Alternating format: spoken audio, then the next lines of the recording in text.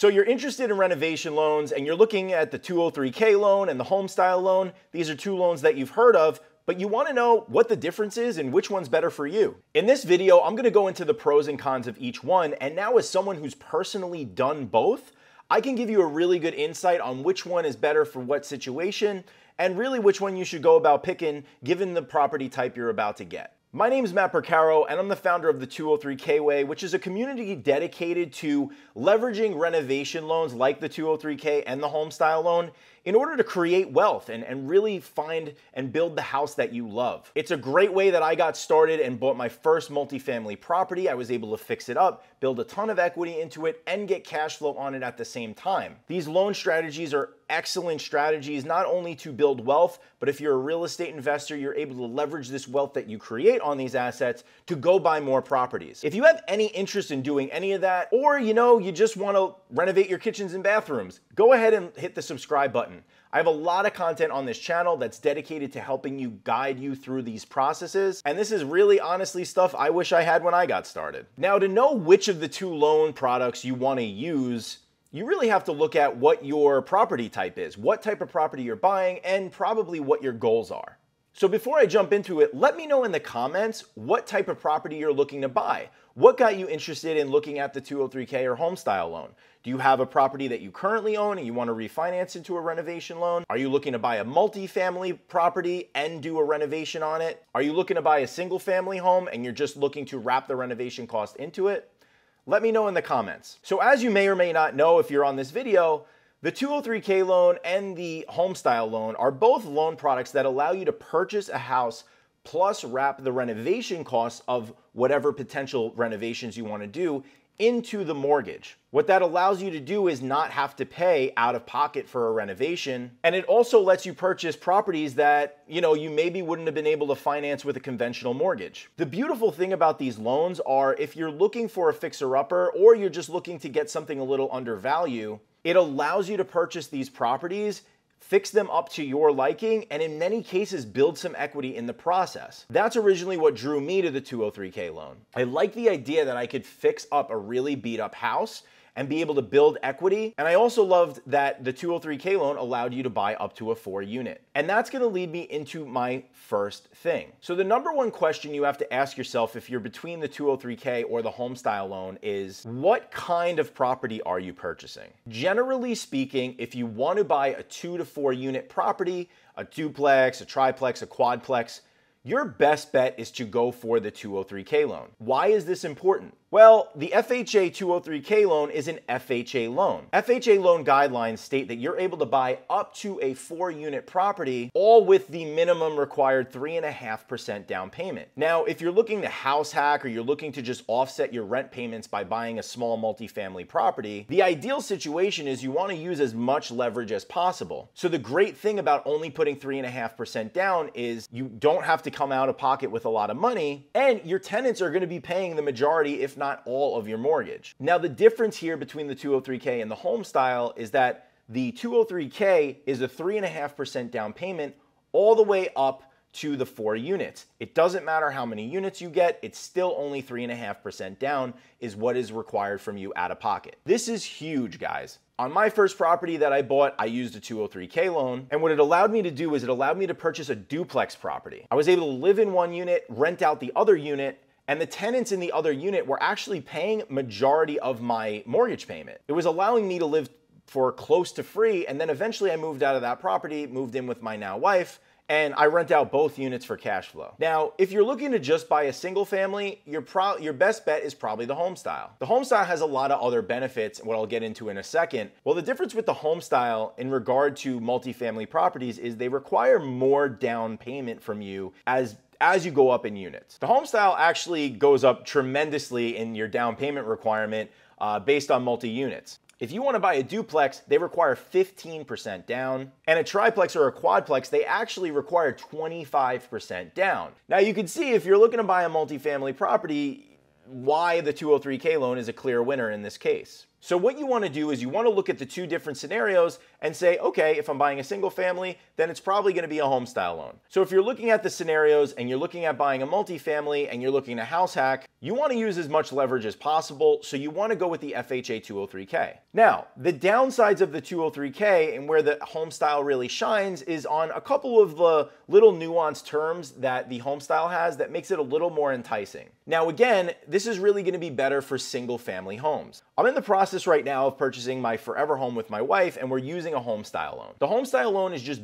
generally more flexible for single family homes, and it's more flexible of a loan in general. Compared to the FHA loan, the HomeStyle loan actually even doesn't require owner occupancy. You don't have to live in the property, but it requires higher down payments. Now, a common complaint with the 203K loan is because it's FHA, it has a little more requirements with their appraisals and the way that the scope of work needs to look. But what I'm finding after doing both of these is that the paperwork is really about the same. Now, at the end of the day, having a good experienced renovation loan lender, someone that has done many of these, there's a lot of lenders out there that specialize in this.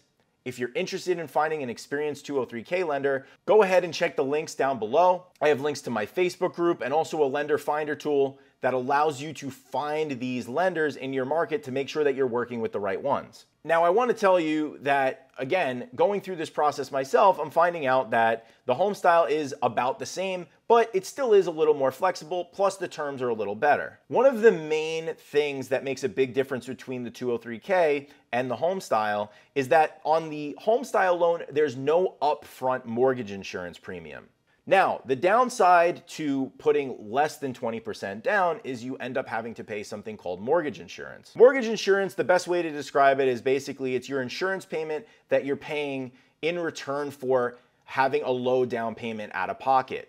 They basically penalize you for not having enough to come up with up front. And that's the way that they basically insure these loans, because you are paying into a big bucket of money that everybody else that pays low down payments is paying into. And if one of those loans default, that money goes to the bank, and that's what makes it insured by the FHA.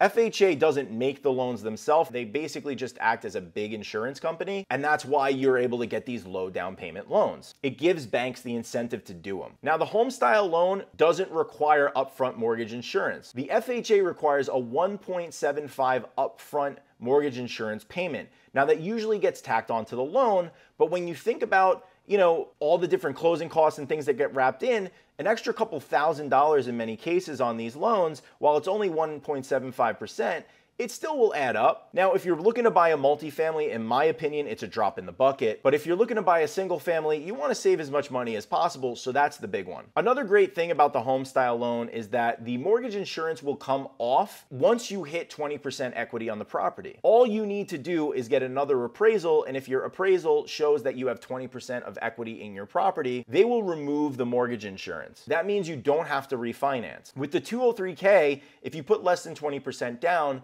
that mortgage insurance stays on for the life of the loan. Another slight nuance is that the mortgage insurance on a HomeStyle loan is flexible based on your credit score. Now, what that means is your additional mortgage insurance payment, which in most cases ranges from like $100 to $300 depending on your loan size, it's adjustable based on how good your credit is. On the FHA 203K, it's a 0.8% per year on your loan amount that gets spread out over 12 months. Again, without getting too much into the nitty-gritty details, it basically equates to a couple $100 a month based on what your loan size is. Now, if you're looking to rent out that property or you're looking to house hack, that little bit can affect your cash flow and affect your payment.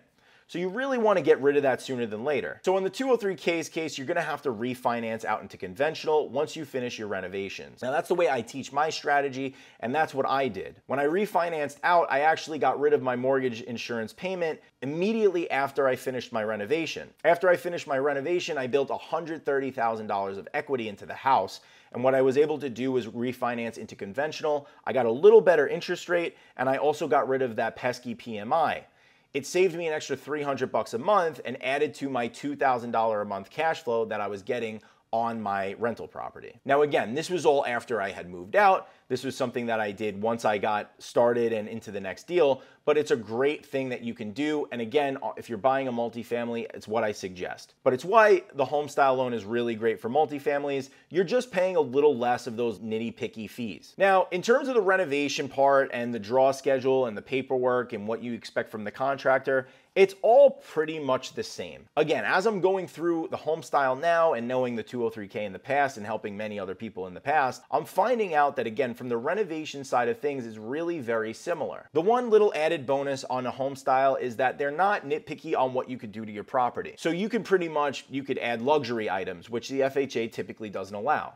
They can allow you to put in a pool or a pool house or a basketball court or whatever you want to do. Now, I'm not doing any of those things, so it doesn't really matter. But at the end of the day, it's just good to know that they're not too nitpicky on the scope of work. If this is helping you out so far and making your decision, go ahead and throw a like. That engagement really helps me, helps my channel, helps me grow. And a little tap of the button, it means a lot to me, believe it or not. So after going through both of those things, I can honestly say that the 203K is very powerful on the multifamily side, and the HomeStyle loan is really powerful on the single family side. I really think that these loans are super underutilized, not enough people are using them, and that's why this community exists. The one thing I'm noticing from both of these loan products is they're both extremely, extremely powerful. On the first one, I built $130,000 of equity in just 8 months. On the property I'm buying now with my wife, I'm already seeing equity gains before we even get started. Now, I don't want to confirm any equity gains yet because I don't really know the full scope, but we're looking at somewhere in the neighborhood of $100,000. Now, this is not an investment. This is not a fix and flip. This is just something that we know we're going to live in long term, but it's great to know that in this crazy competitive market in New York that we're still able to see equity when people are usually paying $100,000 over asking. We are getting our equity right out of the gate. So I urge you, if you're looking into this, please take this seriously and dig into the content that I have on this channel. It's all built to help you and streamline this process. Trust me, this does not need to be a daunting thing.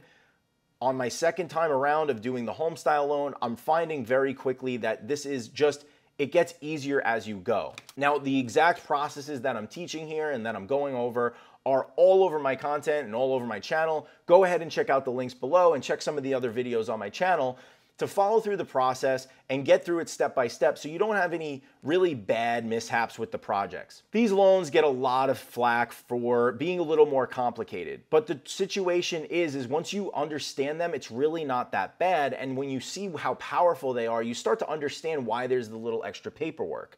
It's really powerful, but it really, really requires a little extra steps up front. Once you know those steps up front, it's really not that bad. And I think everybody here should take advantage of it. So go ahead and check out some of the other links on my channel. Leave me some comments down below if you have any questions about the process on the 203K loan or the HomeStyle. I answer all my comments personally, and I want to make sure that I'm giving you the best path. Again, these are things that I wish I had when I got started, and I have to let you know that if you have the right steps in front of you, which I'll be happy to give you, these loans can really be an excellent way to build equity and really get you the house that you love. I really hope you enjoyed this one, and I know this was a quick one, but going through this process, I'm finding that these are very similar loans, and they're both powerful in their own right. So whichever one you choose, good luck, and I hope to see you on the other side.